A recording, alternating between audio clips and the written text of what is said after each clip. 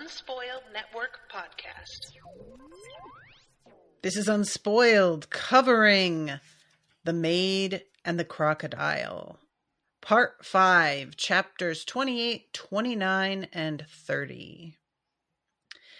In these chapters, the penny finally drops. Well, I say that. It makes it sound like she figured it out, but really, he just tells her. And there's actually a reconciliation also, which was lovely to see. Welcome to Unspoiled.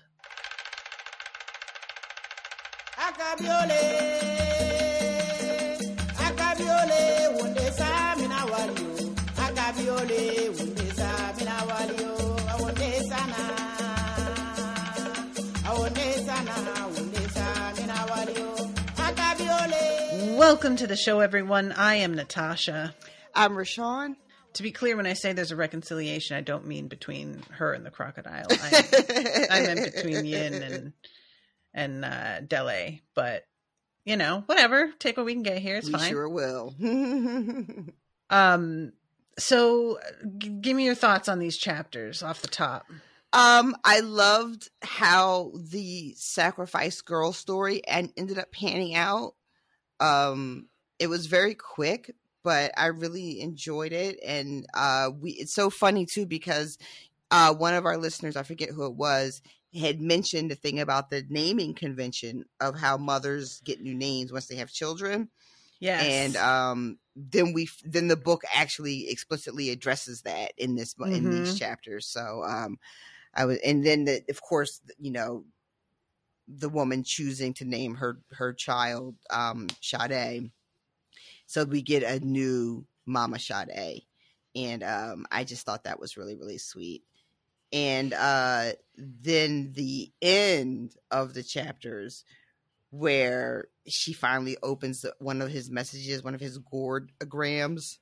And then does the thing that of course she does, which is like the opposite of what he says, don't come back, and she goes marching back. She literally says, don't tell me what to do. Which honestly, a part of me was like, are you not just kind of falling right into his hands here? Because I feel like he knows her well enough that he should be aware that's exactly how she'll react. Like, is he doing this on purpose? You know, it's funny that you mentioned that, because I actually think that he's doing that thing where it's like, don't look at me. You know, I'm a hideous monster. Don't look at me. Just the tone of voice that you said that in, I just pictured you thrusting your hands out and turning your face away. That's what I did. You were wearing that like pirate shirt from Seinfeld, and there was like a candelabra behind you. What I did was since you brought up Seinfeld first, I don't feel bad about making a reference where Kramer has been smoking, turned his apartment into a smoking lounge. And he gets all this like skin damage from excessive smoke in his apartment. And Cherry is like, what happened to your face? You look like a beat up catcher's mitt. And Kramer goes, oh my God. Don't look at me. Look away. I'm hideous. I'm hideous. Oh God. Anyway. Yeah, so. But to your point about the crocodile really quick, I think that he is not necessarily like consciously baiting her to come back. Like when he says don't come back, it's because he's changed, you know, even more so into like this beast. And so I think he really does mean it, but I think there's another layer down inside where he knows that she will come. So it's not so much that I think he's like manipulating her, like, oh, I'm going to tell her not to come because I know that'll piss her off and she'll come running. I think he means it, but I also think there's a part of him deep down inside that is like, I hope she comes anyway. Yeah, I feel like I was also kind of the fact that she's basically telling him who the fuck he is before she walks out, he seems to be transforming more rapidly. I don't know what this means. What is it about her either being fond of him or her proximity that is holding the transformation more at bay, do you think? That's a really, really interesting thing to consider. If her being around him, well, because he had used all this magic right before they have their moment, because he was floating shit around the whole time the woman was there having the baby. He was, using a lot of magic in that short period of time. But the idea that her proximity to him is somehow imbuing him with a resistance to the other magic is a really fascinating idea. I don't know how that would actually work, but there's still a lot about Small Sade and her magic that I don't feel like we really fully understand. Yeah, definitely. So it's hard because we don't have a good grasp on what her magic is exactly.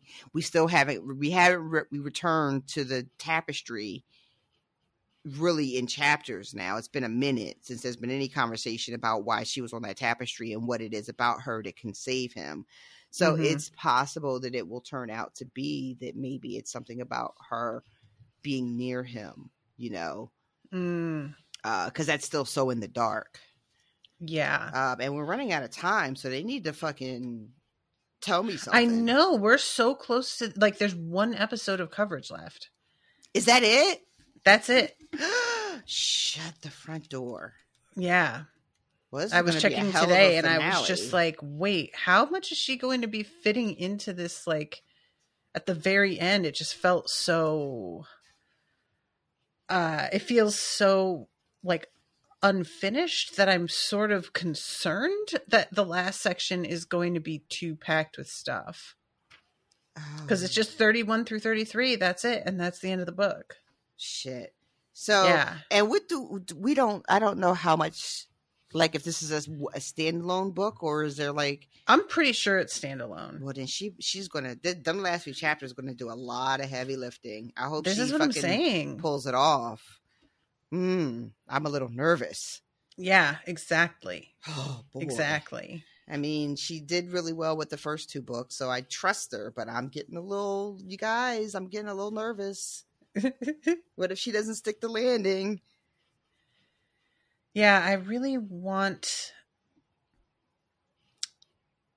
feel like if I had read ahead, I may have split up the end into more sections if it goes like I'm expecting it to, which is to say everything kind of packed into those last 3 chapters, it might feel like it's maybe too much for us to talk about in one episode.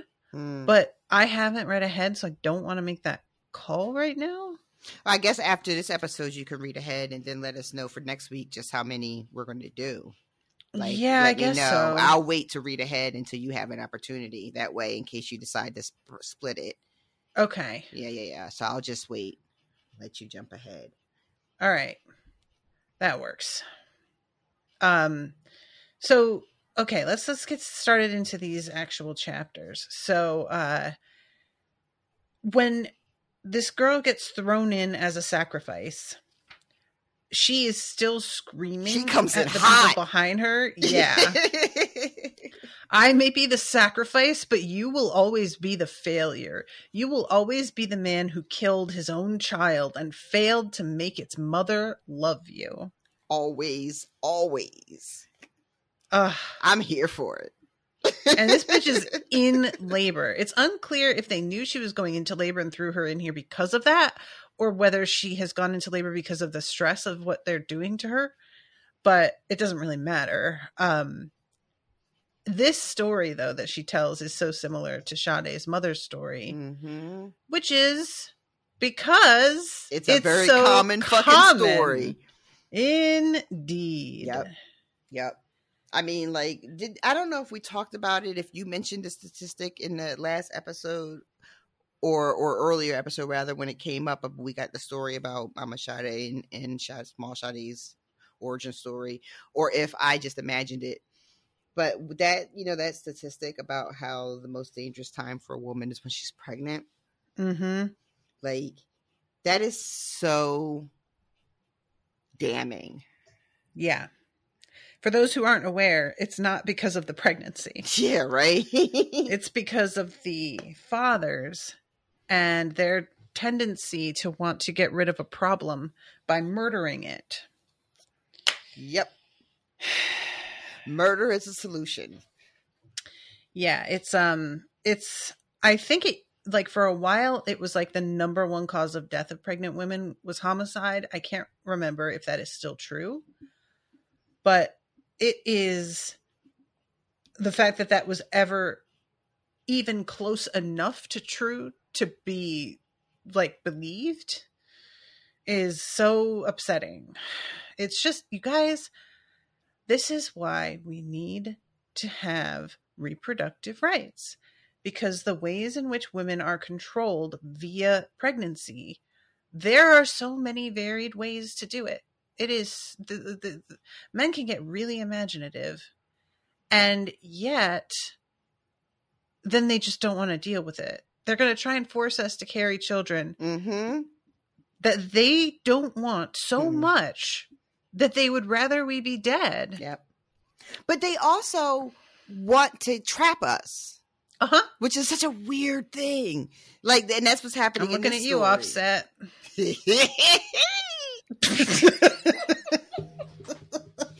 wasn't expecting that at all.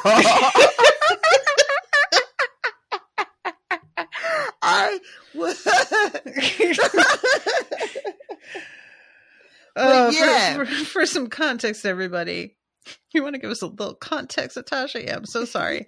Cardi B, female rapper and noted online whiner, is in this really garbage relationship with a man that she basically like argued into marrying her. Like, he didn't want to, and they had a fight that day about it, and he just said like, okay, fine, and like got her a ring later that day. And she has had his children, but the man has cheated on her 1 billion times.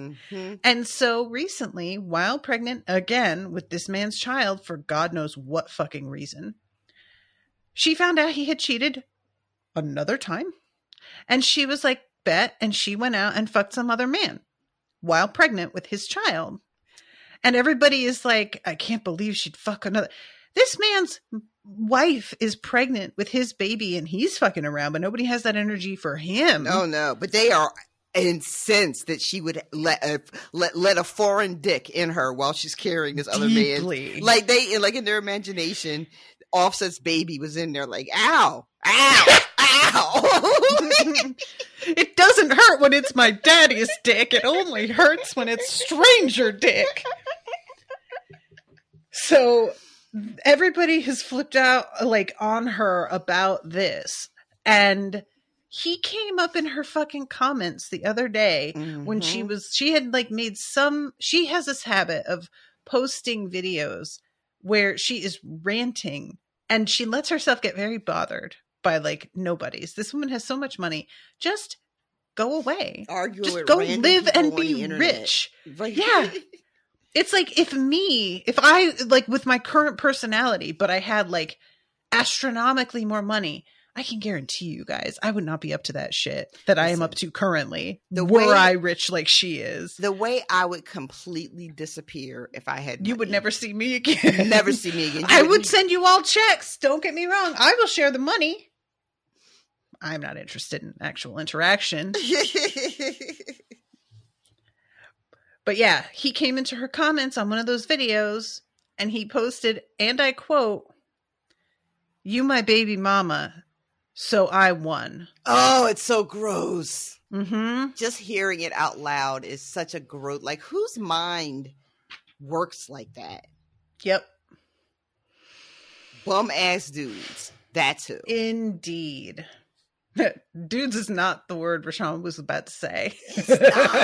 It's really not. It's really not. But I had to remember where I was. And, you know, the context of our particular situation and the dynamic here. And so, you know, I refrain. But you are correct, ma'am. That is not the word. I'm like, she said dude with a hard R.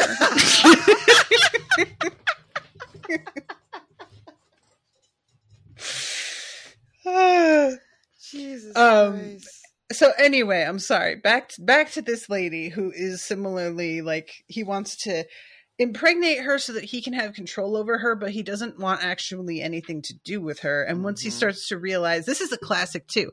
A man wants to get his woman pregnant because she's spending too much time doing her own things that she cares about and loves and spending time with her own family. Yep. And so the guy impregnates her to make it so that she is more restricted in her overall movements, very literally, but also figuratively.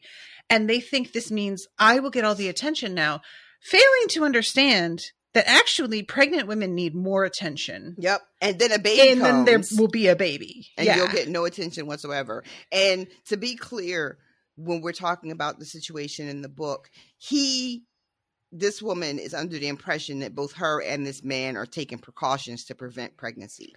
And he willfully goes behind her back and stops holding up his end of the bargain and stops taking his particular herbs that he's supposed to take, or tea, or whatever it is that he's supposed to be drinking. And that's how she ends up pregnant. Yeah. Which that act in and of itself, when you have an understanding with somebody that we're both supposed to be responsible for not getting a pregnancy, and then you go behind my back and make it so that I can, in fact, get pregnant, that's like trapping. That's trapping. Rape, basically. It's sex under false pretenses. Mm-hmm. Like, yeah. It's like people who put, fuck with condoms and put pins in them, pinholes in them, and all that kind of shit. It's like that. Or stealthing dudes who like slip the condom off after they've started having sex. Yes. Yeah. What is wrong? And I know I can already hear somebody out there being like, well, women lie about being on birth control all the time. I mean, true. It's true. They do. Everybody sucks. But men, when they lie and get a woman pregnant, they can just leave. Mm-hmm. Women, they don't get to do that part. So it's notably different. Just on that sense. Yep. The trap doesn't work for the woman. The way, even though the popular narrative is that women trap men with pregnancies, the trap doesn't work because, to your point, they just fucking leave anyway. Yeah. So. Yep. So this dude got her pregnant, started to beat her because now he has her. And when she talks about how he got her pregnant and he's the father and yada yada, then he tries to say it's not his baby at all. Yeah. It's actually that she seduced him because she's a witch. Mm-hmm. And just the whole thing is so, and she says something like, I don't know why they believed him over me, except that I was an immigrant girl. Yeah, I was a foreigner, the migrant whore, here to take their jobs and their flats and their men. So everybody looked at her as an other and couldn't wait to believe his side of the story. And the reason that the neighbors become involved is because he has beaten her a couple of different times when she tries to leave. And when she realizes that she's pregnant, she decides to leave in the middle of the day. No more sneaking out in the middle of the night. And she goes out into the street and is like, look what he's done. And that's when he tells everybody, no, I didn't do anything at all. She's a witch. She trapped me. She tempted me and got pregnant by some stranger. And she's trying to pass it off as my baby, to save face with the neighbors. Because she is a woman that is kind of about that action. Yeah. I really do enjoy that she's just gonna come out here and call him out. Unfortunately, it doesn't go well for her, but I respect it. Yeah. And so the whole town rallies behind this man and they tie her up and carry her through the town to throw her into the Crocodile house. And that's what's happening when the chapter opens. That's why she's giving them the business as she shows up in Bikini House. Yeah, this the fact that she is brought here he has dealt with women being sacrificed this whole time, but clearly the fact that she is pregnant and that she is in labor especially flummoxes him completely. So he is literally standing there, mouth agape, like a fucking useless fish. And it has to be Sade who starts to actually get shit together. I keep wanting to call her Tarisai. I still am wanting to call her Tarisai, like all the time. Small Sade, you mean? Yeah. Call her Tarisai. Yep. And of course, like, let's all remember that this man's starting to transform even more. So he is looking straight up alarming at this point. Yeah. He has this like pointed teeth and he's got a lot more scales on him. And just overall his countenance isn't comforting to a woman in labor, I would imagine. Yeah. He, what does she say when she looks at him? She says, when she comes into the house, she says something to both of them. She's like, oh, away from me, nameless God, you shall not have my child. Yes. And she starts praying and like, you know, from death, birth to soil, if you touch me, may the queen mother of earth swallow you up. May her fingers rise in roots and grind you to the ground. That is amazing. It's really good. Like, as far as curses go, may her roots rise up and grind you to the ground. It's pretty fucking good, right? Oof, love it. Love it. So Small Sade takes control of the situation and goes over to the woman and tries to tell her to relax, tells her that the crocodile is harmless, says, you know, I'm here to help you. This is a safe place. And introduces herself, and she takes the woman to her own room and gets her comfortable. And the woman's name is Quabina. And Small Sade recognizes the name and the region that it's from. And it's a realm that's neighboring Oluwan. And we find her backstory while she's in the middle of labor. She tells Sade all of the stuff about what happened to her. And about how this man that got her pregnant alienated her from her sister because he was threatened by their closeness and their relationship, which is another thing that they do as well, right? Yep. It's not just about having you and having control of you, but they have to they have to keep you in a box for when they want you, like a toy. Yeah. And they have to sort of alienate you from everybody that could be a support system or anyone that gets in the way, anyone that takes your attention off of them because they are just giant babies. I was actually talking about this with Owen a couple weeks ago that, like, you know, it's one of those things that as you get older, you start to look back at things with your parents, and it's not just the way that they treated you, but realizing like the way that they were with each other that was so fucked up. Mm-hmm. And, you know, just thinking about how when they got married, my mother was 16 years old and my father was 28. Wow. Which is already like, every time you tell me that, I'm just like, Jesus Christ. Yeah. And then after they got married, before she was pregnant, I think, he removed the phone line from the house so that she couldn't call her family because he was getting jealous of her talking to them. Mm. And so she was like utterly isolated, except when she like went grocery shopping and stuff. And even that, so it was like, yeah. That's so sad. And like, obviously, my dad grew a lot through, you know, over time, in some ways more than others. But thinking back to that and how utterly controlling he was, it is not surprising that he went for a 16-year-old. Those things they're not accidentally coinciding. That's how that works. It's weird hearing about, like, my mom was telling me a story about, she doesn't talk a lot about like being married to my father. But like she'll share little bits and pieces here and there. She was telling me about their wedding. Their wedding day always makes me laugh because it was just such a shit show of a day. Like, they were so late. My mom was late. The guy that came to marry them at the house like had to leave and go to another function he had because they were so late and come back later. And by the time everything was said and done, they got married like at my aunt's house, like inside my aunt's apartment. And then they got married. They had the little like party at the house. And then my dad's friends and brother-in-law and like his homeboys took him out, and my mom didn't see him for like 2 days. Oh my God. Like they went out on a bender. Jesus, that's supposed to be before the wedding. If you do it at all, which I would rather you did not, but yeah. Christ. Yeah, my dad was late to the wedding. My mom was there, but he was late because he was plowing snow for people with his snow plow. Oh. And that really sums my dad up quite well, because he was somebody who was incredibly generous with everybody else.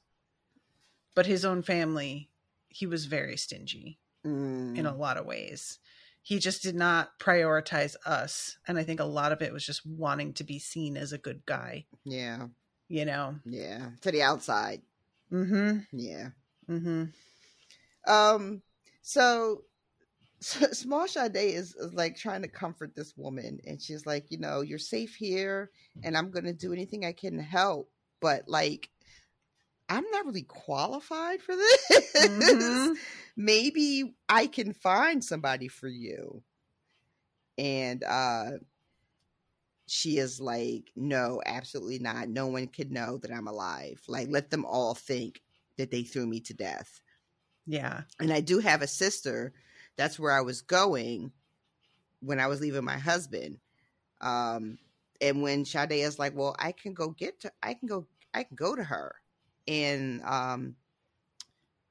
I just said her name. Kwabena is like, please don't leave me alone. Just stay here with me. Because I don't want to be left here. And she gestures kind of like that, whatever that is outside, meaning crocodile. Mm-hmm. I'm not mad at that. So Sade is just like, all right, cracks knuckles. I guess we're doing this then. Yeah, that's about it. And again, she tells the story, and she asks Kwabena, do you mind if I sing? And so while she's in labor, Small Sade starts cleaning the spirit soap from her own room and from herself, which she had, and she does in this chapter. She reminds us that she has never done that before. I was a little confused by this because I thought that it had been mentioned Bikina House doesn't have spirit silk. It has been. It has been. Like the house itself. But I think Small Sade carries her own with her. So it hasn't had it because there weren't enough people living in it? Exactly. Basically? Exactly. I see. Okay. Yeah. Gotcha. That's what I took from it. Yeah. I thought that it was like, you know, immune. Nothing sticks here because the house is magic and things are weird. But that makes sense. But she has decided that even though, in her words, she's resigned herself to sleeping beneath all of this, what she calls the world's expectations, she's damned if she would let a new soul be smothered by it. So she goes on this cleaning bent that is really, really intense. Yeah. And she describes again the various types of silt that are all around, and it is really affecting when you think about who we know Small Sade to be and seeing the type of silt that's around. And there's one that she finds that really struck me. Apathy ivy.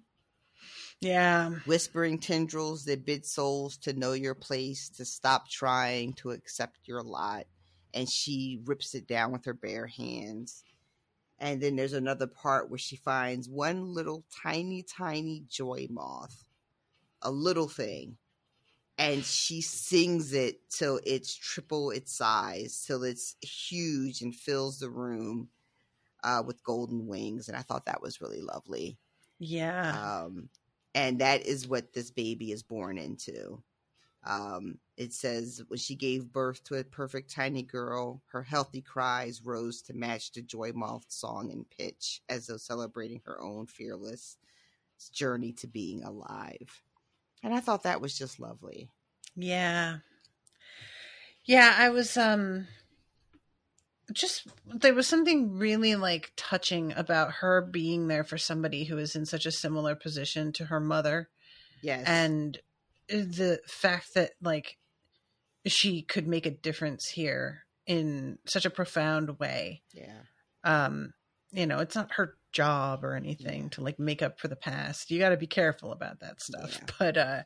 But it was, this woman is so discarded in such a similar, like literally cast out the way that her mother was into an enchanted place that is unknown and potentially dangerous. Yep. The only difference is that this woman isn't like on the verge of death from what was it that her mother had, like pneumonia or something like that? Tuberculosis, possibly. Yeah, something, yeah. But going into labor, pretty close. I love too that Small Sade makes the connection. Like she is aware of the parallels to her own story. And there's a moment where the baby goes and like kind of reaches for her prayer pebble, which she's now wearing around her neck. And she realizes, like, when she sees the baby go for it, she's just like, oh no, you can't touch that, you know, you'll hurt yourself. And then this connection happens in her brain, and she realizes that she's been cutting her mouth and hurting herself since she was a very young girl. And she realizes that it doesn't matter. There's no good reason ever for a child to hurt that way. That there's no way that this baby could ever deserve that. And so there's no way that she could ever have deserved that. It doesn't matter how low born the mother was or how base the father was. It doesn't matter how many mistakes she's made or how many times she said no. That she always deserved to be housed, clothed, fed, and taught to imagine a better world for herself and everyone in it, always. Yeah. And at that moment, she takes the prayer pebble from her neck and just throws it away. This is something that I have talked to you about, just the idea of like, especially when it comes to taking care of your body, imagining your body as a separate entity that is a child, and whether you would do the things to it that you do if it were a child that is wholly dependent on you to make the choices for it. And I do this in context for me of, you know, a world that has us as women especially believing that our bodies are our enemies and that our bodies are not to be trusted, that we're going to want things that are bad for us, and that like everything that your body's like, all of your urges of any kind, whether they be like sexual or in terms of food or whatever, all of that is fundamentally harmful to you, and you have to learn to fight against it at all times. And it creates this terrible disconnect with our bodies and this mistrust. And we begin to see our body as a separate entity, but as something working against us. Yeah, as an adversary. Yeah. And really, our body is helpless to our choices. And it is doing its best all the time to make the best of whatever garbage we're feeding it or saying to it. It's trying to do its best despite our bullshit. And so the idea that our body's our enemy, it's actually like the opposite, you know? And it makes so much sense here that she is not able to like see how she doesn't clean the place until it's a baby that's being threatened with being smothered by all of this silt. She won't do it for herself. Even though that shit's still there, she just lives with it because that's what she deserves. An infant comes in and all of a sudden, this is unacceptable. I can't leave it like this. And then the same thing with the stone. And that is just, that's the exact thing that I'm talking about. It's just like, we understand with others and especially children, how much they depend on our judgment and how much they trust us to make the right choices for them.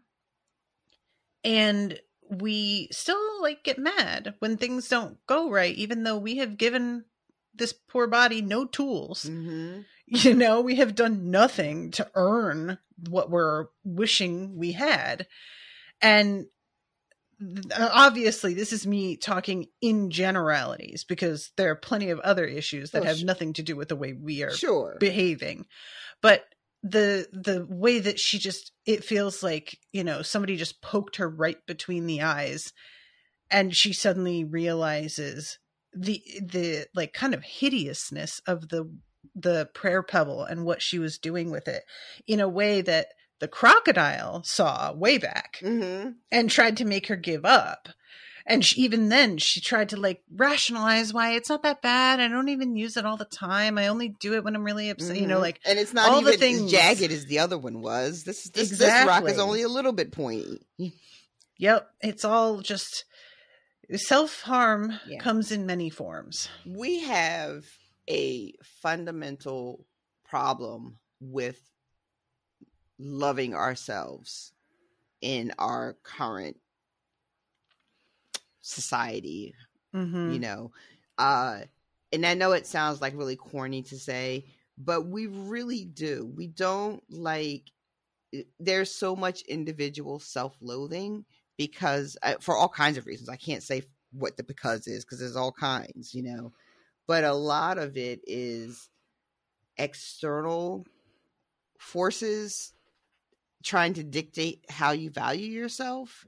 And if you don't like match up to whatever, like to what you were saying about these sort of ideals when it comes to like women and their bodies, but also like the way our lives look and who we love and how much money we make and where we live and, you know, all these other things. And because we don't like ourselves very much, we don't take care of ourselves very well, and we are unable to love and take care of others, you know, in a healthy way. We're just so like devalued, and then we just devalue ourselves. And she gets into some of that a little bit later in the next chapter. Some of like the sort of systemic reasons why we're in the way, you know, why we're in the place that we're in. But yeah, I really enjoyed this. It was so quick because she doesn't stay very long. You know, they get her to her sister's relatively quickly after she has the baby, but so it's quick. But I thought it was really good. Yeah. All right. So, let's see. I'm trying to jump ahead to the spot where, because this is all her telling the story before the baby is born. And then, do you mind if I sing, no matter how many times she made mistakes or said no or demanded why, she would never deserve it. So this is when she says, call me Mama Sade, and we get a little break. The new Mama Sade, still unnerved by the crocodile and eager to reach her sister Effia, would not stay for longer than a day more. So I loaded her and the newest, smallest Sade with food from the kitchen and money from the shrine steps, hired a rickshaw, and delivered mother and baby to a tenement in the Academy district. A tearful Effia welcomed them both. They made me promise to return and visit my namesake, and in exchange I swore them to secrecy about the crocodile and his shrine. By the time I left, the sisters were already plotting a new business as weavers of fine scholars' robes. And then like we didn't really touch on this much, but the whole concept of how they had a business and he like resented the business and anything that takes women's attention away from their infants, I mean husbands. So this is when the crocodile tells Sade that she is now a god. And she's like, how do you figure? And he says, well, you accepted a sacrifice made to the shrine where you live. And she's like, don't live here yet. And he just goes right on without listening. You performed a miracle on request and you passed on your name. What is that, if not immortality? She blushes a little bit. She's like, mm-hmm. No. So she was nice to name the baby after me, but it's not the same thing as living forever. I'm going to die just like the newest small Sade will die someday as well. And he comes back and he's like, but she's going to tell her children the story of her birth. And then her children will tell that story to their children, and so on until you become Sade the singer, spirit of the Iliaso shrine, never to be forgotten. And that is the true divinity of gods. If you had not been here when that woman arrived, I truly do not know what I would have done. We noticed, yes, sir. Right? We are aware. We are aware. And she's like, you did a really good job being an errand boy. I really do like that. And he does not seem, what's the word I want? Chagrined at all. So, here comes the point. Yep. Where she calls him by his name instead of Olga, which gets a real like reaction from him, and asks him to kiss her, and he begins to do so and then stops. And I respect this. Is like, I can't do this until I tell you something. Yeah. Which, of course, is always bad news. Yeah. So we had suspected, and you called, that they would have this moment, and that's when we would find out if he really was behind her losing her voice. Mm-hmm. But we find out not only was he behind it, but the way in which he pulls it off is he was there at the Sin Salon. This is delightful. It really was. That coming. I didn't either. I mean, like I knew. We were pretty confident that he was behind it by the end, but I did not see this at all, and this was really, really fucking funny. It turns out that dude fucking coughing and being like, "What? I didn't hear the instructions. Can you repeat that?" That was him in magical disguise the whole time. Yeah, which is honestly extremely fucking funny. It really is. Even though I do not approve of what he did.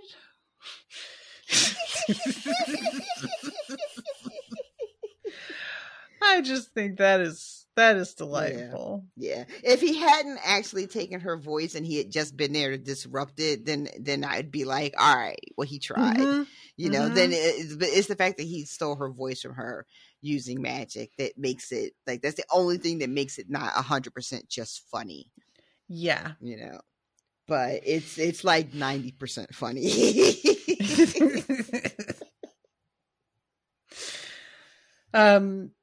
So yeah, she realizes as he does the transformation right in front of her to show her, and she realizes what this means.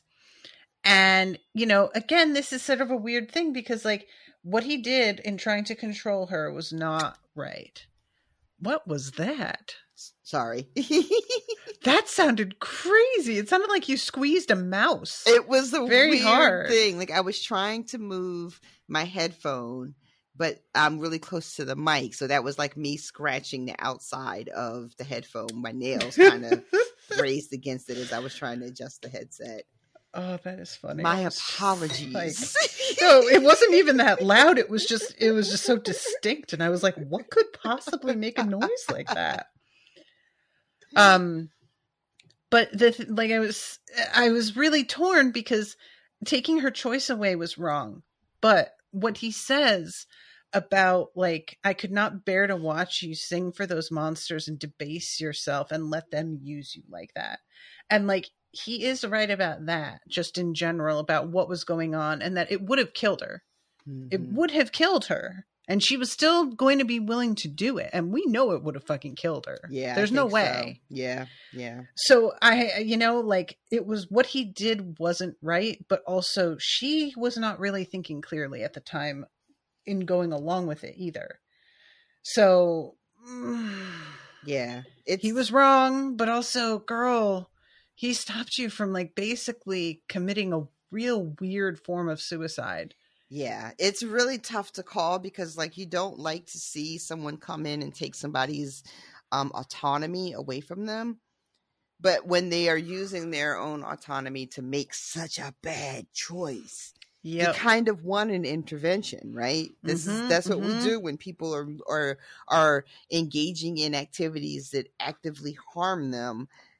For whatever their reasons are, a host of reasons, whether it's something like an addiction or something like a mental health issue, you want someone to come in and be like, hey, I know you think you've got all your faculties and you're making a reasonable decision, but this is unreasonable what you are engaged in. And someone needs to come in and say no.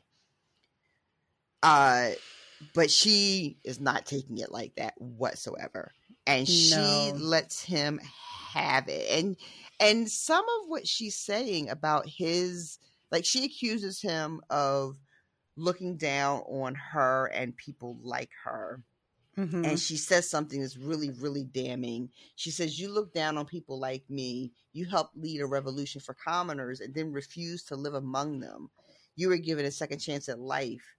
And instead, you chose to hole up in a mansion, hoarding relics of your glory days. All because you would rather be dead and a hero than be alive and be nobody. Yeah, that was one that we had not really brought up as like an issue with him. Yeah.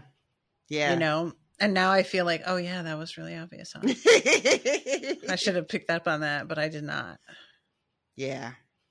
And right at the peak of this argument, Ye Eun comes in because she had been on her bee hunt. That's right. Yes. And she comes in and she's just like, hey guys, how are y'all doing? And Shada is like, I'm fine. How about you? Did you get your store back? Are they trying to take your store away from you? You shouldn't let them do that, take things from you that you want. It's not their choice. And she's like, yeah, is this about my store? Or I love that she actually fucking says that. Yeah, like, that's the kind of thing that like people usually think, but they don't like say it out loud. But she's just like, are you sure my shop?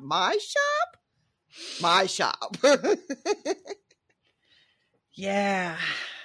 So we have our storming out. And I do like, I despite what I said about feeling mixed on his actions, because I do believe that she would have died if he hadn't done what he did. I really liked her just basically telling him that he has never given a shit about what she wanted, and that anytime she spoke about anything, he just like waved it off and acted like she was not thinking big enough, or and just the idea of like just the respect that was so profoundly lacking. He thinks that he's respecting her by saying that she can be more. Yeah. And he just doesn't understand how the idea. That is. Yeah. Like, and when he says like they were going to use you, and she says, well, yeah, you wanted to stop them so that you could use me. Yeah. And I kind of, again, mixed feelings. I was like, yeah, in a way, like she accuses him of trying to live through her vicariously, which that hadn't occurred to me either, but makes a lot of sense. Yeah. But also, yeah, he's right in some ways. Though. In some ways, like he was 100% right about that sin salon. Like that, she should not have been doing that. I want to mention too. Somehow I didn't catch this when I was reading for this episode, but in the middle of the argument, it says his features sprouted rapidly with scales. Yeah, so, this is what I was talking about. Right. Yeah. So I know, like at the end, I remember, like I paid attention to the part when, as they're leaving, and she looks back over her shoulder, and he has like started to transform very quickly. But I missed that quick little line while they're in the middle of their argument that the scales start sprouting while they're arguing. So that really does that reinforces the idea that like it's not just the proximity to her, but also like, I don't know. I don't want to say like the tone of the relationship between them, it also matters. I wonder what's going on with this. I know. It's very, very strange. It's like her anger. It's almost like the way that. Okay, this may be a little out there. Oh, let's go. Let's get it. So the way that she cleans Spirit Soul, it's always with her singing. Is it possible that when she's feeling more positive and speaking, it helps him? But when she is hurling accusations and anger at him with the same voice that can clear things up, she can accelerate. I love that. The reason I love that is because she would not know that's a thing she can do because she never lets herself get angry. Yeah, true. So she would have no evidence really for that. That's interesting. Huh. Yeah, I don't know. Like, guys, there's only 3 chapters left. I can't emphasize enough how wild it is to me that we don't know basics like this yet. And, she may totally pull it off and I might be eating my words next week, but I'm just at this point sort of like, is it possible? Are we going to do this? I don't. I don't know, man. So they leave, and as they're leaving, she, like we said, she glances back and she sees that his eyes have turned yellow, doubling in size. They're tilting up to his temples. Talons have emerged from his fingertips. He's in a bad way. Yeah. It's not good. And she doesn't stop and like kind of, I thought that seeing this would make her sort of stop herself, but she's too angry. And she's just like, you know what? I'm out. Yeah. And I love like Sade, do not put yourself in danger just to spite me. Not everything is about you, I snarled, at which his face crumpled with guilt. Face crumpling. Oh, man. And yeah, she's already stepped over the line by the time she looks back. So even if she wanted to like stay for a second or two longer, she's already initiated the lodestone and being like whisked away. Yeah, but there's no indication that seeing his face transformed makes her wish to turn back. That's true. She doesn't think anything like that, which I was surprised by. I really thought that she'd have kind of been like, ooh, hold on. Let's figure this out for a second. No, she's got a head full of steam. She's angry as fuck. And then they go to the shop and, before they get there, they have to go through the market, and we have a whole scene of like, people singing for work. There's a conversation about like, why are so many people aging out of the orphan high rises with nowhere to go? The Ray Bearers worked on the Lonesome Child Edict for nearly a decade, and this is the best they could do. And they meant well. We know Tarisai and Deo and the rest of them meant really, really. They were trying to do the best they could, and this is the best they could do, and it's still fucked. Yeah. Bleak. This is the thing about legislation, like there's a reason behind bureaucracy. We need checks and balances for things, but there's always going to be shit you don't foresee, loopholes that you didn't really consider. Yep. And ways that people can exploit things that you are just like, wow, we didn't think anybody would be that much of a piece of shit or bad, Not to do the thing where you make things the thing, but I'm gonna do the thing anyway. Because every 2.5 to 3 hours, a little voice in my head goes, why do we don't have anything in place that says you can't be a felon and be president? We didn't write that down anywhere. Could not believe. Because we went to the trouble of making sure that they couldn't vote. Mm-hmm. I mean, we put that on paper. We just assumed. We just really assumed a lot about the base level kinds of, and granted, there are probably felons out there that would do an amazing job. So I'm not even trying to be hashtag not all felons. Exactly. But that's my point. My point is that they shouldn't but I'm just saying we went through the trouble of being like, you specifically cannot vote, but just didn't go like another step. We were like, that's fine. Mm-hmm. That's enough.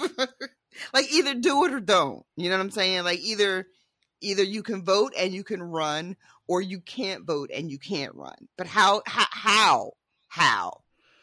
is it one but not the other? Yeah, fully. This is something that I've just been thinking about, and it's just, I can't. Look, you know what? We don't have to do the whole thing. We don't have to do the whole thing. We're getting out of here. We know. People know. Turn it around, closing the door behind us.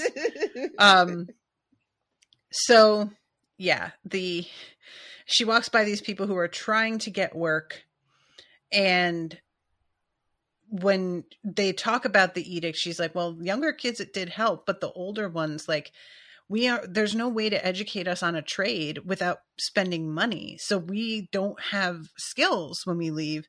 And the only things we can do are like the lowest level work that nobody fucking wants. And Yeun says, don't worry, you won't have to do that work again. Missing the point. That is again, not the point. Yeah. And it's really interesting to me that like Yeun understands how shitty certain things Dele says are. But Yeun is still capable because she's still at a higher echelon than even Sade, owning her own business. Mm-hmm. So she just doesn't get it. Yep. Not really. Yep. And then this is when Small Sade starts talking to us and asking us the fucking real questions. Yeah. If labor like mine is so crucial to the realm hood, then why are workers like me treated so badly? And why do we put up with it? Because if we didn't, of course, we would end up on the street. Because there would always be another orphan, another desperate, hungry soul to take our place. So the Lord Liaos and Mama Deles of the world treat workers however they like, and people become amenities. Even as I seethed with rage at the crocodile, a line from one of his speeches rang in my ears. In a society, most things happen on purpose. If the wealthy could not survive without menial laborers, I realized, then they would create a world where such workers were always available, always desperate, plentiful and ripe for the picking like fruit at a produce stall. Mm-hmm. Yep. Yep. Yep. What would the world be like if we But nobody wants to work instead? Nowadays. Listen. I can't. I'm not even getting in that either. Closing that door too. Sorry about it. But yeah, what would this world be like if we shaped it instead? If we shaped it, meaning like the small Sades of the world. Mm-hmm. So they make it to the shop, and they are expecting to see a disaster area. A gutted out shell of a shop.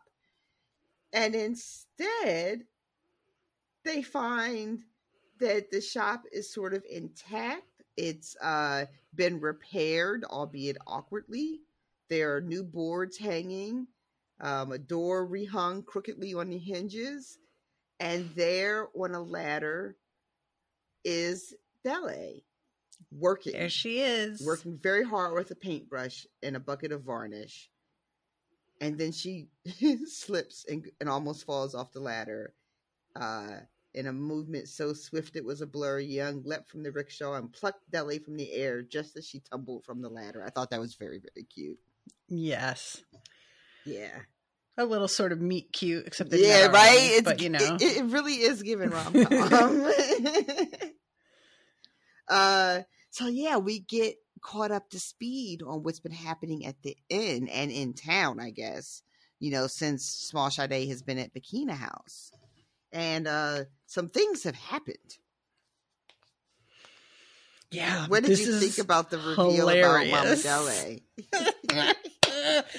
I had thought about, obviously, blackmail, but blackmailing him into marrying her, that is a stroke of genius. It really is. That is just fantastic. It really is. Like, you hate it for her, like, that she's getting what she wants, but also she's going to have to be married to this miserable piece of shit who's a reprehensible monster of a man.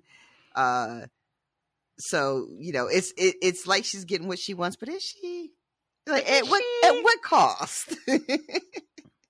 Yeah, it's really like the two, as she says, the two of them deserve each other. And just knowing as well that he looked down on her, that everybody was really like looking down on her by the time all of this happened. I would love to know what explanation he gives to people, because obviously you can't be like, oh, I didn't want to, she blackmailed me into it. Like, you gotta have some kind of story. Yeah. Well, what is their fucking little meet cute story? I can't imagine. Everybody has to have known that he was after her daughter. Like, they gotta know. Yeah. I mean, I'm sure he's probably got quite a reputation too of being, I don't want to say a womanizer, because that's not enough for what he does. He's like a predator, of young women. So, he's not interested in marrying no grown ass woman. That's not his jam at all. I can't imagine. Oh, after the Sin Salon went awry, I went back to demand compensation, and we had a good talk, and she cried in my arms, and after that moment, I knew I had to take care of her forever. I can't imagine. Like, I guess that would have to be it. But it's not my problem. It's just very funny. I really, anytime that you have people who wind up in this sort of situation, it is very like, like you said, they're both, well, at least she's getting what she wanted, and that does suck, but it is like a poisoned prize.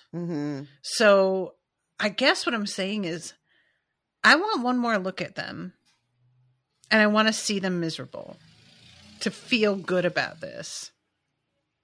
Does that make sense? It does. You want to see it with your own two eyes. You want to see them living in misery. Well, the other thing that's weird too is that they have left town and they live out in a country somewhere, which it seemed very much like Mama Dele was very interested in and regaining her station so that she can enjoy the perks and privileges of that station in the city, and lunch with the right people and have tea and be at all the right spots and, know the right families and all that shit. But instead they are out at some manor in the country where she's not going to get to enjoy a city life of being a woman of means, So right. I'm wondering, like, she got what she want, but also, did she? This is what I'm saying. Like, I want to see them. I want to see them being miserable together and feel like, okay, good. That's it. That's what I wanted. Is for neither of them to be satisfied, to have like gotten their monkey's paw wish. The tongue is a little dry. I'm sorry, folks that are listening. I can't help myself. I don't know if I have a stem, that's one of them. I can't think of the monkey's paw without that. But yeah, so that's what's going on with them, and Dele is here putting in the blood, sweat, and tears to bring back Yeun's shop and try to fix things with her own hands. Yeah, and when Dele tells them about Mama Dele leaving and getting married, Sade is like, hey, wait a minute, what about the end though? Because she immediately thinks of the amenities and like, did they lose their jobs? Are they out on the streets? Like, what's going on? And Dele is like, oh, the inn's mine now. As soon as she got married, she lost everything that belonged to the Balagans, and it all comes to me.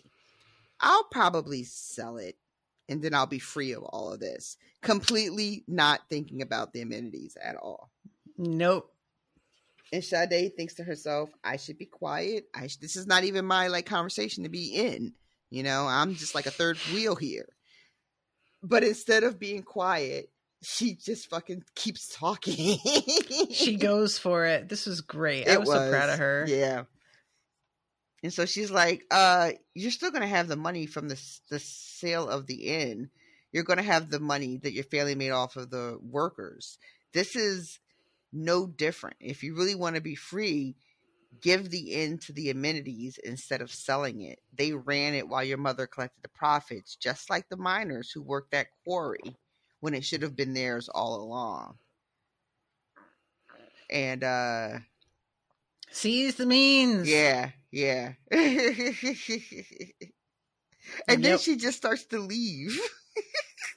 I love it. She turns and just walks away, and Yeun has to go after her and be like, where you going, girl? And I think that Yeun really is like, where you going, in a sort of jokey way, because she thinks that Sade just did this walk away for the drama. Mm-hmm. But we know that Sade fully intends to just find somewhere to sleep tonight. Yep. This was not a posturing at all. This is her leaving behind this situation. Mm-hmm. And it's just a really the moment where, Yeun is sort of joking around because she doesn't understand. Still, she doesn't get it. The situation that Sade is in versus the ways that she has survived. Yep. And she has to tell her, look, first of all, Young is like, you're not in any good shape to go back to Bikini House because you're so mad. And Sade is like, what? Mm-hmm. That wasn't going to. Y'all, please get with the program.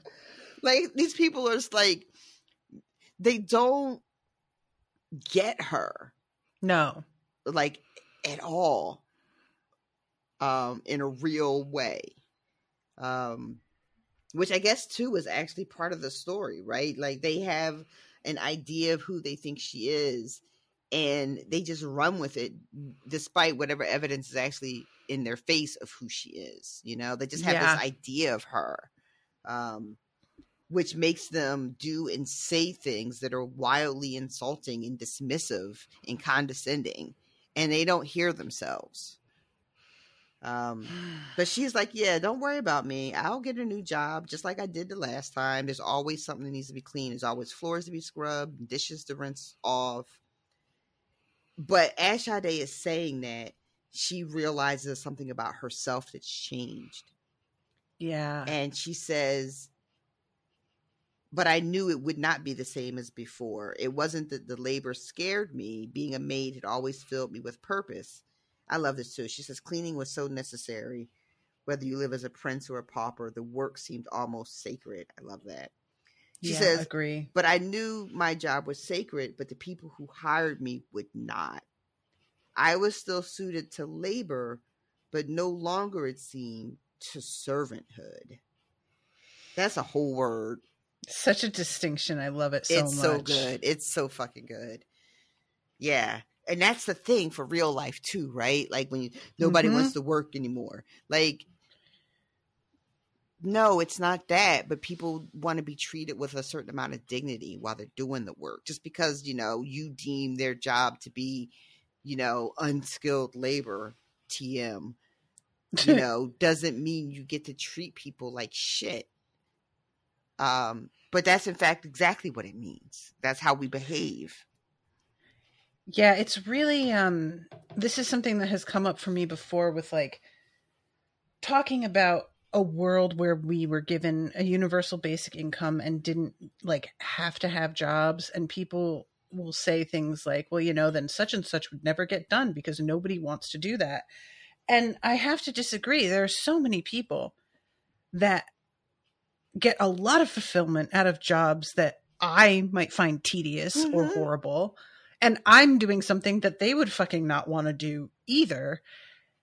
The world is filled with different types of people, and just trying to be like, well, then things wouldn't get done because why would anybody do it if they weren't made to do it? I just utterly reject that. Yep. It's such nonsense. It's absolute nonsense. Like, my mom, for instance, who, when she was trying to go back to work, which was way too soon, but she wanted to get back to work as soon as she could after she, was sick. And one of the things she was telling me was that she has always been a person who believes in acts of service. So when I look back over my mom's working career, she's always been in like customer service industry. She was a waitress for a really long time, and her job now, part-time job, she's a cashier, and she fucking loves that job. Is it like an important job, air quotes, you know what I mean?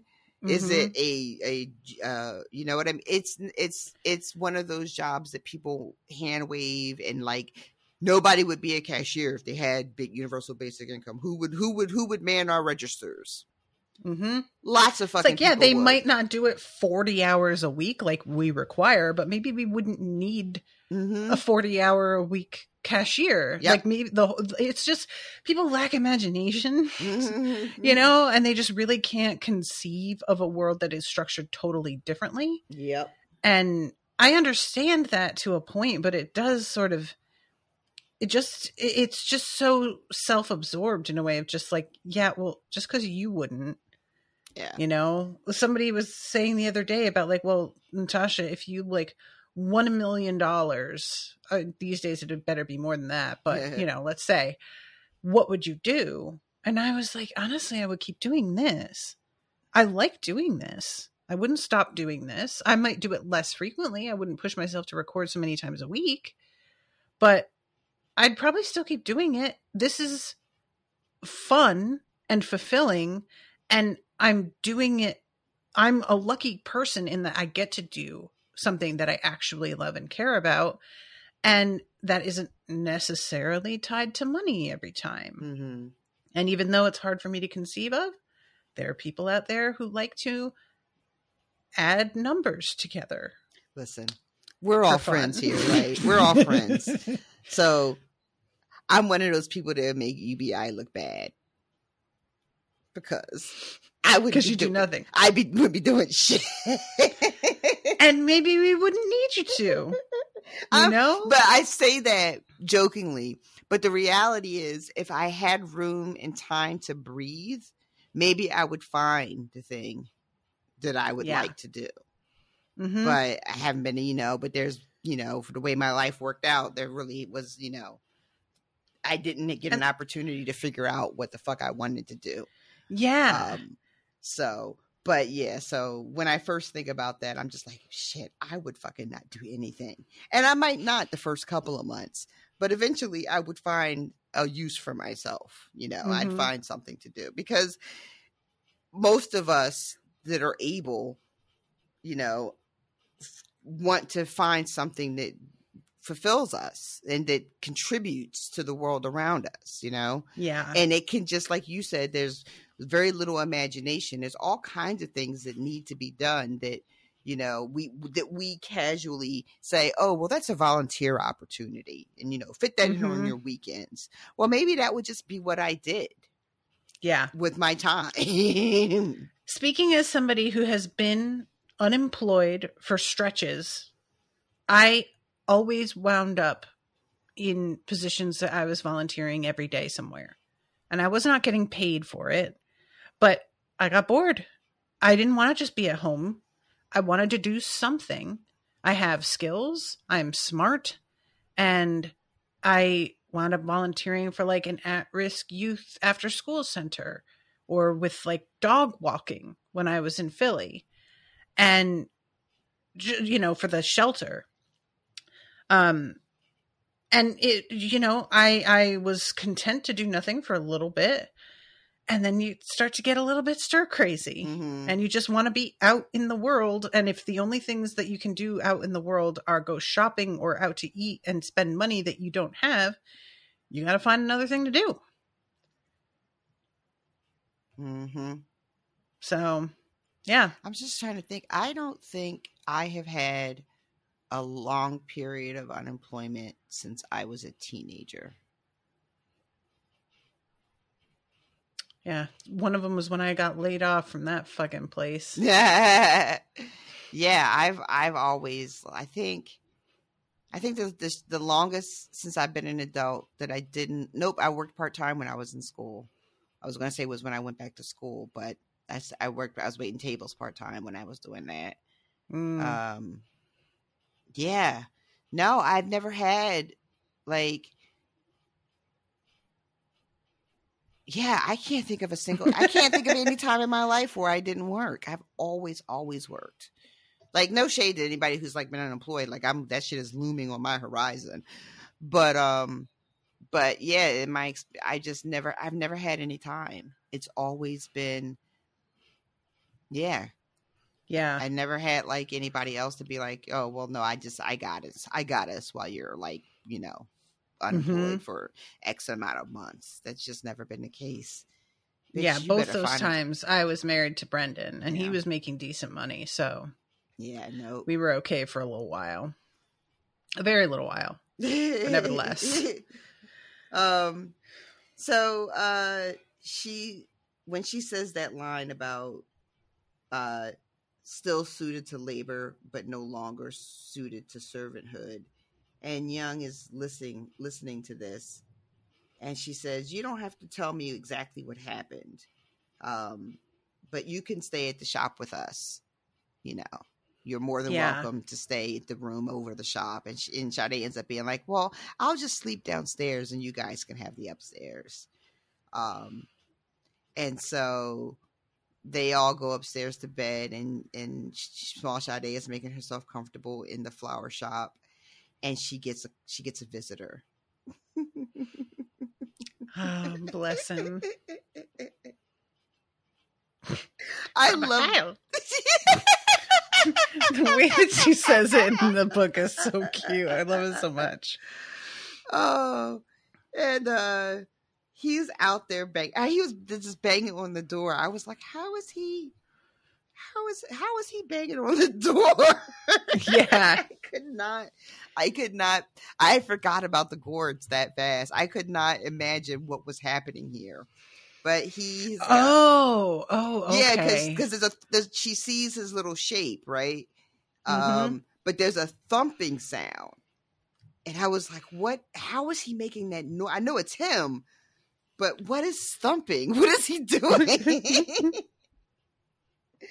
But yeah, he's trying to creep under the door, and he's got this gourd tied to his tail that's a little bit too big to get through the crack that he's coming through.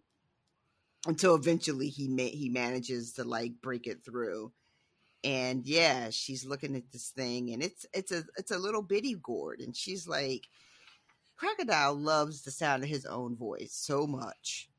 I can't imagine what this little tiny message is, because this dude likes to talk. I really love that as being too. Like that. Otherwise, she wouldn't even open it, but just because it's this small, she's just like, well. Now I gotta know what he put in there. And I love this. She says that, she's feeling very certain that there was nothing he could say. There's no apology, no speech from his velvet tongue could convince her to ever see his face again. But she opens it, and it's only 2 words. Don't come. And immediately she's like, you don't tell me what to do. I swear to God. I love it so much. Yeah, and it ends I feel like I walk around with that exact energy all the time. You really do.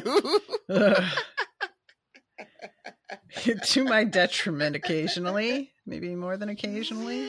Only occasionally. Be nice to yourself. Be generous. Only occasionally. All right. So yeah, she goes marching back to the shrine. How dare he tell me not to come? You're not the boss of me.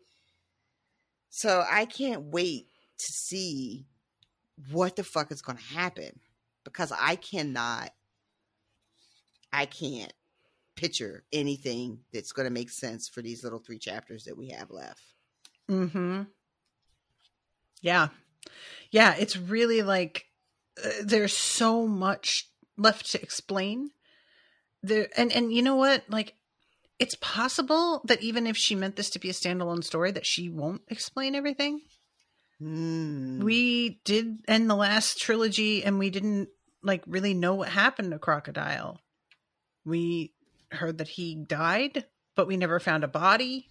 And it was just sort of like this dangling thread. That's so she may do that here and leave herself room for something else in the future, even if she doesn't have plans for it now. If she's building a whole universe with all these different characters, we might get another book that's, you know, picking up the thread of the story, but just from someone else's POV. Yeah, that we've met here. You know, I don't know how satisfied I would be if it ends like really, really open ended that way. Like I'm okay with it not being completely answered, but there are some things that I would hope that we get a resolution to. I want the tapestry addressed because I feel like that's a big plot point to leave hanging. Yeah. And I would very much like to know what happens with Crocodile as far as his transformation goes. Whether he completely transforms and ends up back at the swamp with what is it, Ixalix? Yeah. Because that could end up being a story of its own, right? It sure could. If he ends up doing that. But I need either for him to turn completely and it ends there, and then maybe that's a story that she tells later, or he is cured per the prophecy on the tapestry. Mm-hmm. The rest of the stuff, like the things with the amenities, could be open-ended. What else would I be okay with being sort of open-ended? I don't necessarily need Small Sade's story to wrap up tidily. Like, that can be a little open-ended, like where she goes next, what she's going to do with herself, that kind of stuff. Mm-hmm. I think I agree. Yeah, those are the 2 things though that I would like to see some sort of like conclusion to, or if not a solid conclusion, at least give me some answers so that I can hold on to them until you get the next book out. Yeah, right. I wonder if she's gonna run it because, like, you know, she's just, I think, playing it kind of close to the chest because she doesn't want the pressure of people waiting for another book, which I completely understand and would probably also handle that way. But and didn't she have some difficulties getting this book out? Like there was like a time constraint, or like she ran into something. I forget. We talked about it at the beginning, but now it was the second book of the Ray Bear books that she had a really hard time with. Oh, okay. Because she was able to take her time with the first book, and then they wanted a second book like pronto after the first one was so successful. Oh, I'm trying to think now. I feel like she said something in the opening, in her little foreword or her thank you. But I could just be imagining. Nope, there's no forward or no thank you. What the fuck? Well, I just made that completely up. There's something about you just being like, there's no thank you. There's no thank you. It really sound like you got personally left off like somebody's Academy Award list. Okay, there's an acknowledgement at the very end of the book. Is that it? That's what I was thinking of. But, did you read the acknowledgement at the end already? I think I may have. How is that what you were thinking of if we haven't gotten there yet? Because it's always at the end of the book. It's not like it's just like an acknowledgement to thanking people. I always read that stuff. You shouldn't read that until the end. You don't know that there's not spoilers in there. Why would it's at the end for a reason? Oh. It's at the end for a reason. The way she just went, oh my God. literally never thought for a second that there could be spoilers in here. I'm just like, oh, they put it at sometimes they put it at the beginning, sometimes they put it at the end. My God. My bad, y'all. My bad. Oh, you dink. I am a dink. World-class dink. All right. Well, I guess that's everything for this episode. I'm going to try. I'm attempting to stop using the other, like, I used to use Airtable for a lot of things, you know? Mm-hmm. And I've just, like, I'm over it with Airtable, going to a website. I'm starting to use, like, Apple Notes app for everything, pretty much. And but I'm not used to it yet. So I'm like wanting to say hi to new patrons, and I don't have everything pulled over to the app yet. So I'm just opening it up like, yeah, let me say hi to new. Oh, that's not here. Hold on. Just have to get myself back on track with it. Let's see. Okay. So since the last time that I said hi to patrons, we have got Z, Dorian Koff, Amelia, Mike Truck, Bonnie Oppenheimer, That Geek Evan, and Moko all just became patrons this past week. So welcome to all of you. Thank you all so much. Appreciate you a lot.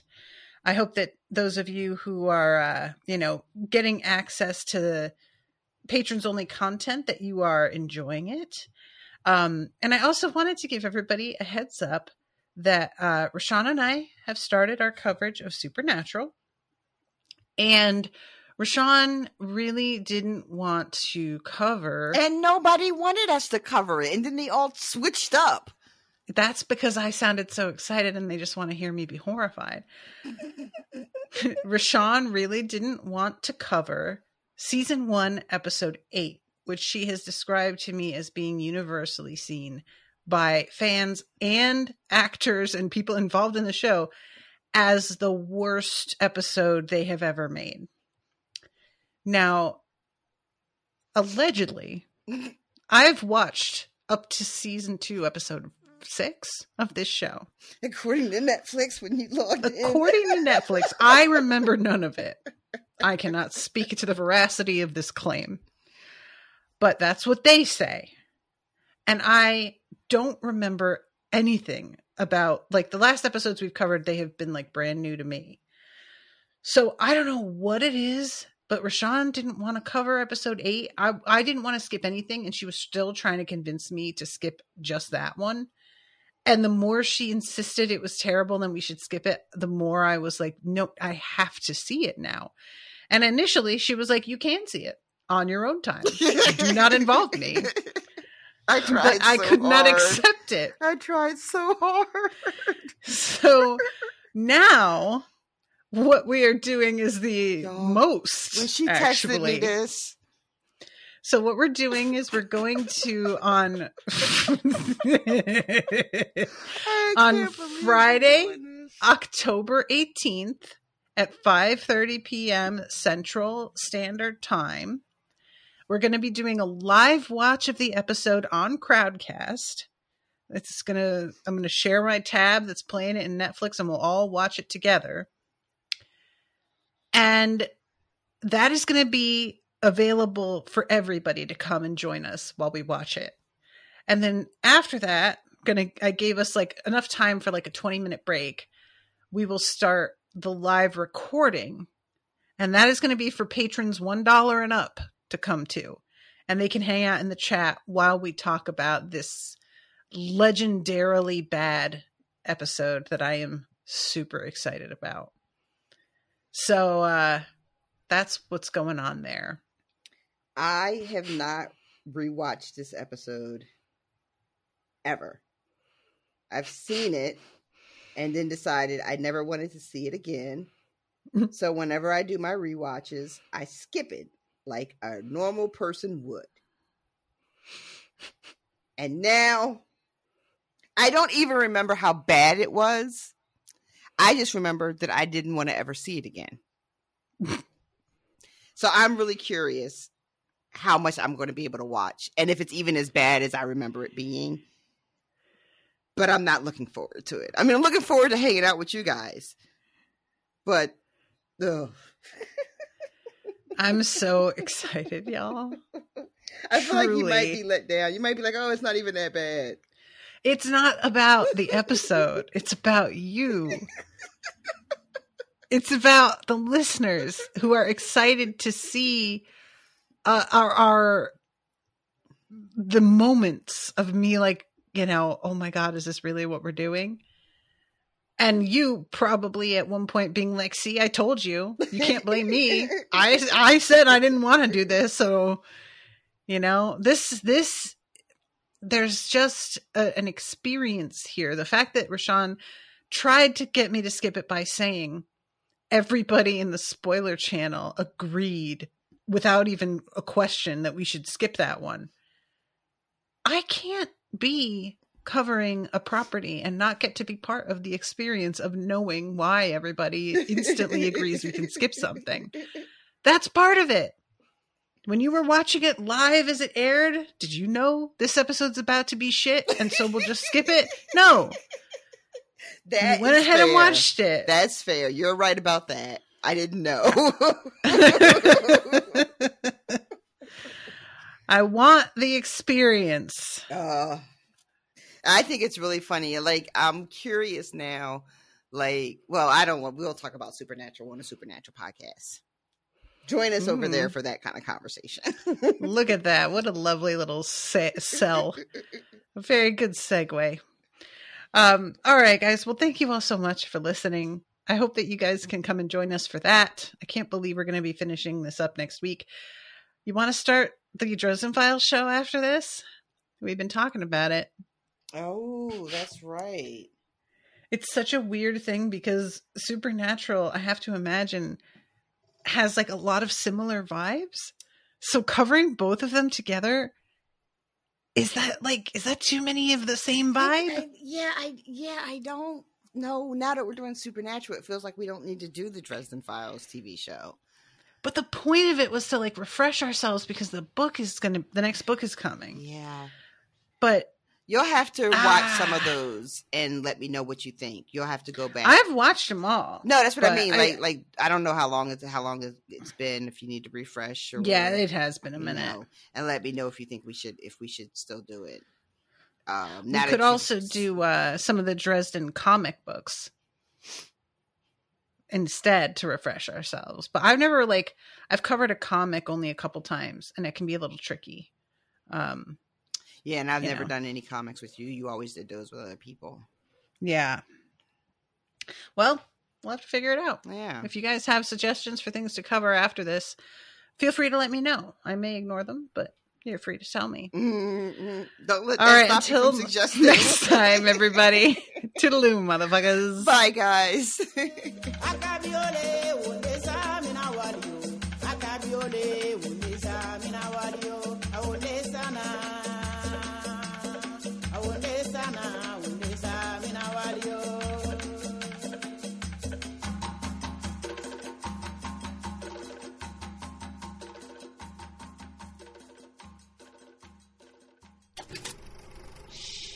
That was an Unspoiled Network podcast.